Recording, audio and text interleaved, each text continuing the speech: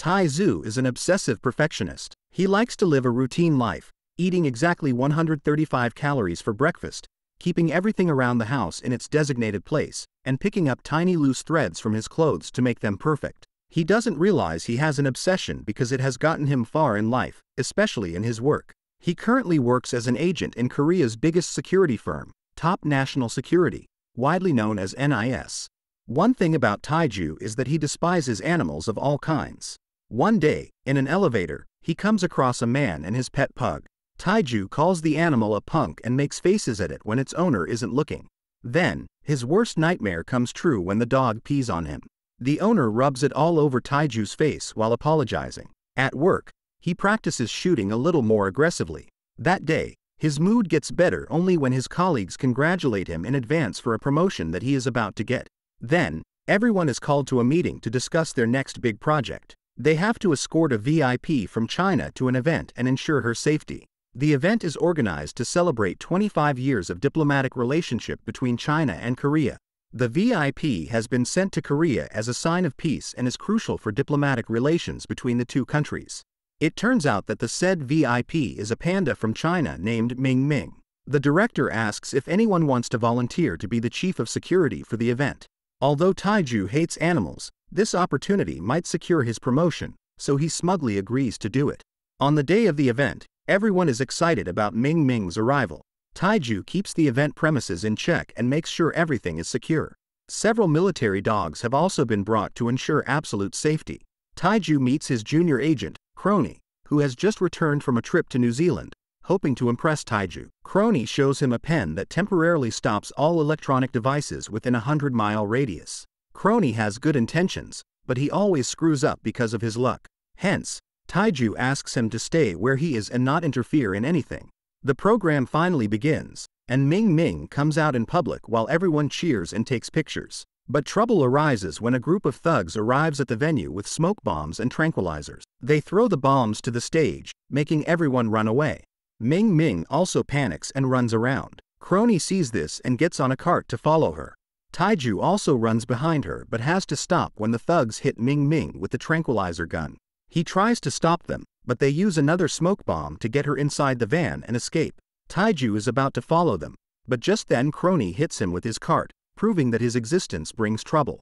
Taiju flies in the air and falls down, hitting his head on the concrete.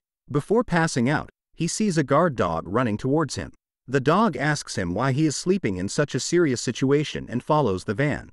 When Taiju wakes up, he finds himself in his house with a cervical collar.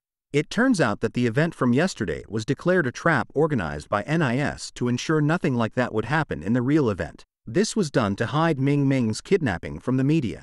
Taiju gets on the elevator to go to work where he again meets the pug from yesterday. This time, he can hear the dog talking to himself, saying that he wants to pee on Taiju's face again. He freaks out, thinking that he might be going crazy. The dog then begs him to be his interpreter and requests his owner to not castrate him. Taiju runs directly to the supermarket to buy healthy food and medicine, thinking that he is sick. In the pet section of the store, a hamster begs Taiju to take him home and even offers a discount. Following that, a hedgehog boasts about its spines, trying to compete against the hamster as they argue about who is the better pet. Taiju runs away. He goes to work and hears the fishes in the tank laughing at him. They find it funny that he was hoping for a promotion until yesterday, and now he is about to be fired. Taiju asks his director if he is being removed from service. She claims that he is one of the best agents, so losing him would be a huge loss for the company. The fishes then talk about an employee dropping boogers into the tank, making a lot of noise irritating Taiju, who breaks down into a scream when all the employees look at him in confusion. He tells the director that he can talk to animals, thinking that he isn't in his right mind. She asks him to take a rest for a few days. After that, Taiju goes to the zoo where the fake Ming Ming is being kept. In reality, the panda is Crony in a costume who has been put there so that people won't suspect the real one has been kidnapped. As Taiju and Crony chat in the back room, Crony accidentally lights his costume on fire and has to be taken to the hospital. While returning home, Taiju is called by a female gorilla. She claims to know where he can find the VIP panda but asks for a magazine in return for the information. Taiju brings her a magazine published by National Geographic. She fangirls over the pictures of celebrity gorillas in the magazine. Then, She informs Taiju of a dog named Ali who jumped over him when he fell unconscious yesterday. That dog followed the kidnappers and still recognizes their scent. If Taiju can find the dog, he can be led to the kidnappers. That evening, he goes to an abandoned house where the dog is bragging about his bravery to a group of animals. The animals listen in awe as he explains how he saved a group of soldiers in Serbia. When Taiju comes into their view, they attack him for being a human. He throws sausages to them and manages to distract everyone. Following that, he catches Ali and runs away with him. On the car ride back home, he asks the dog about the panda kidnappers, but Ali refuses to reveal anything. He takes advantage of the opportunity and asks for unlimited food. The two come to Taiju's spotless apartment. Ali runs around the place as Taiju sweeps the path that he walks on. The next morning, Taiju wakes up and almost doesn't recognize his apartment because it has been thoroughly trashed by the dog. As Ali is being scolded, Taiju's daughter, Seo Yan, arrives with two of her friends. Seo Yan's mother died a long time ago, after which her and Taiju's relationship hasn't been the same. They do not live together because of Taiju's job. So, he had invited her to the house, promising to throw her a birthday party. However, on seeing the house trashed, she realizes that her father forgot her birthday yet again. As Taiju apologizes, Ali catches Seo Yan's attention. She is happy that her father finally got over his irrational fear of animals and adopted a dog. Taiju doesn't want to hurt her, so he doesn't tell her the truth. Then, they go to the park and enjoy the day, playing with the dog. In the evening, before she leaves, Taiju tries to hug her, but the little girl stops him and initiates a fist bump. The fireworks nearby remind Ali of his time in Serbia, and he gets anxious. On being asked, he says that he remembers the scent of the person who kidnapped Ming Ming. It was the same person who killed his master in Serbia. A flashback shows us that Ali was a shy dog until his master, Sue, came along. She was the only person he got along with. But one day, when they were in the enemy's territory, an explosion killed her. Ali tried to attack the person who set off the explosive and found out that he had a prosthetic leg. Yet, he couldn't stop the man. That day, when Ming Ming was kidnapped, he smelled the man's scent again and recognized him. After learning of his story, Taiju feels bad for the dog. Ali chases him playfully, asking him to smell his butt like a dog. Somewhere else, in a warehouse, Ming Ming asks to only eat exclusive bamboo and not the cheap twigs. So, the kidnappers get her bamboo from a farm. The following day, Ali leads Taiju to a bamboo farm where he smells the scent of the kidnapper. They ask the bamboo seller's pet goat and find the kidnapper's license plate number. After further research, they come across the founder of a successful biotech company, Man Seek. On seeing his picture, Ali instantly recognizes him as Ming Ming's kidnapper.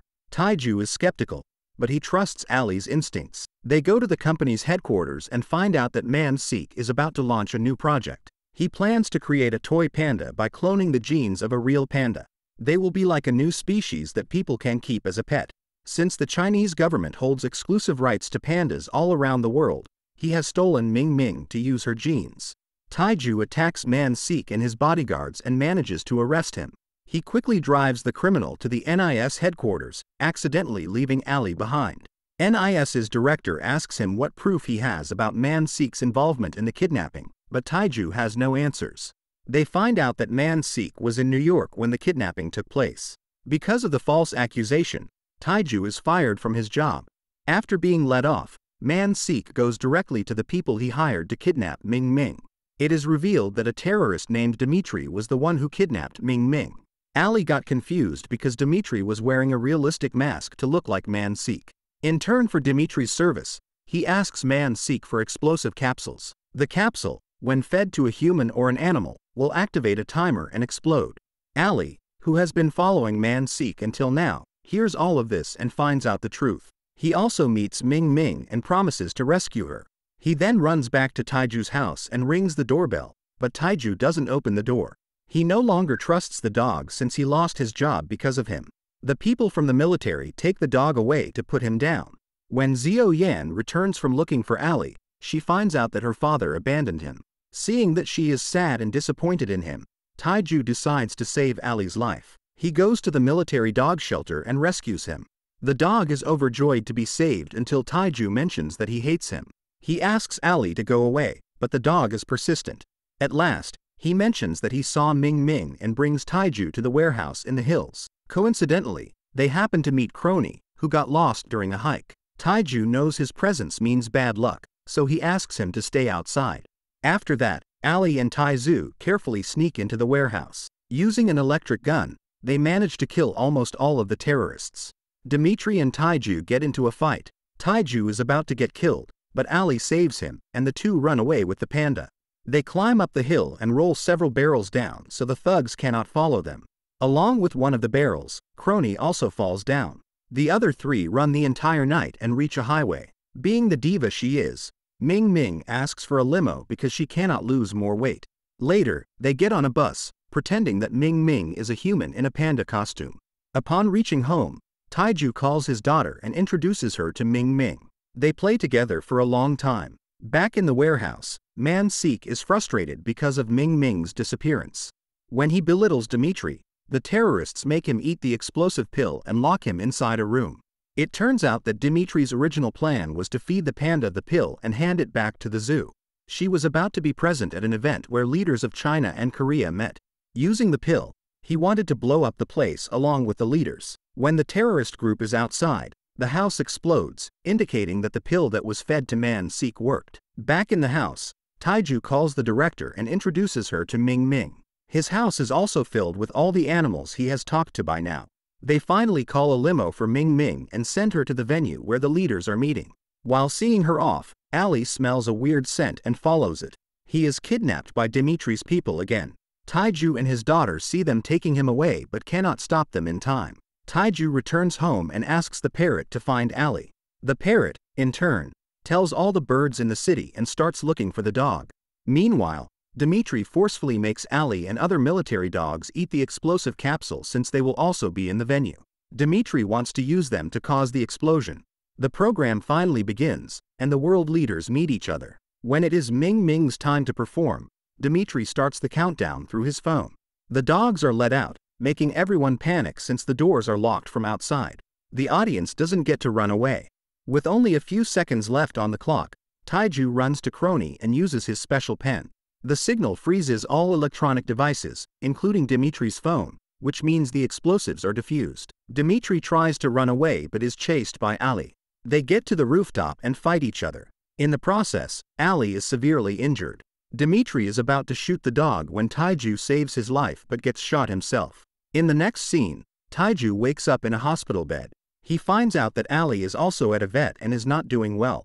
He rushes to meet the dog and finds him dead on the table. He and Xiao Yan cry, mourning his death. However, a while later, the vet says that Ali is just sleeping. The ending scene shows us Ali receiving a medal for his bravery from the director. Subscribe for more videos like this, and leave a like to help the channel. Thank you for watching.